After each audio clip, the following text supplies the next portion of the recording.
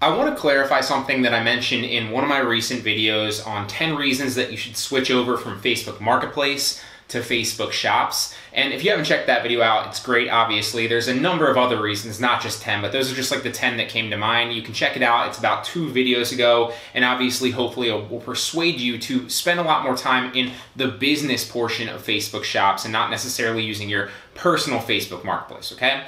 That said, I do want to tie it into what I did talk about in one of those points in that video, and that was the very first point where I was basically like, one of the benefits of it is that you can put your business EIN, if you have a business, right? And you can put your business EIN into Shops, whereas you can only put your social security number into Facebook Marketplace personally, right?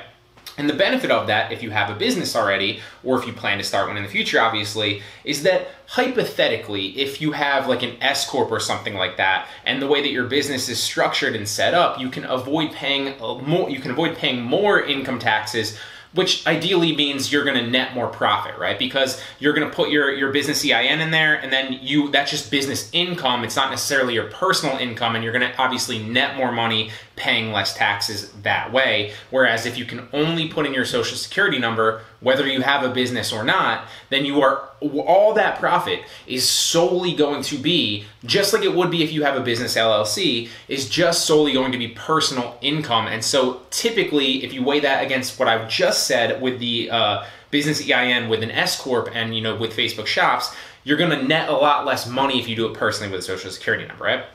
I just wanted to clarify that really briefly, okay? And because I said that in that video, I actually got a lot of people reaching out to me basically asking like, okay, how do they set up a business? Should they rush out and set up a business before they start like going heavy into Facebook Marketplace? Are they doing it wrong? And so I just kind of wanted to touch on the fact that this ties into not just dropshipping on Facebook, not just dropshipping anywhere, but literally any e-commerce business specifically, but really any business whatsoever, online specifically. And that's the message that like when you're starting, you don't want to add complexity to something, especially when you're not like a pro at it yet, right? So what do I mean by that? You want to start, you want to build momentum, and then you don't need to worry about the little nuances of it, right? Like for example, you don't need to worry about creating a business or coming up with a perfect business name or worrying about how to optimize how much profit you're getting to keep after taxes and like your take home. Like don't worry about any of that stuff. It's just adding complexity, okay? If you're a beginner, a complete beginner, or maybe you're intermediate and you're just kind of getting into it a little bit, and you're not like, you're not at the point where like you're netting multiple thousands of dollars or like $10,000 plus yet, don't even worry about that stuff, right? Keep building momentum, keep mastering your craft, and then once you start making decent money consistently, then kind of keep an ear out and then start looking for different avenues to optimize the money that you're making post-tax, right? With, other things like shops. I'm not saying don't start shops if you don't have a business. You should start shops regardless of if you have a business or not.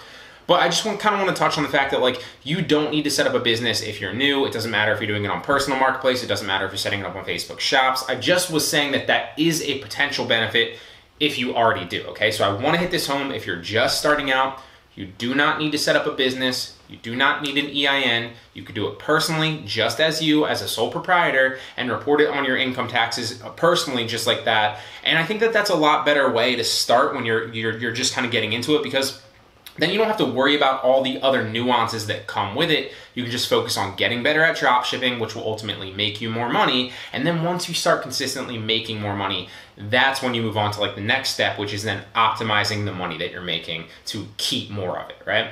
So kind of went off on a tangent there, but I really want to hit it home because I didn't just get it once or twice. I got it a bunch of different times through comments, through emails, and a number of other places. So that's the key message today.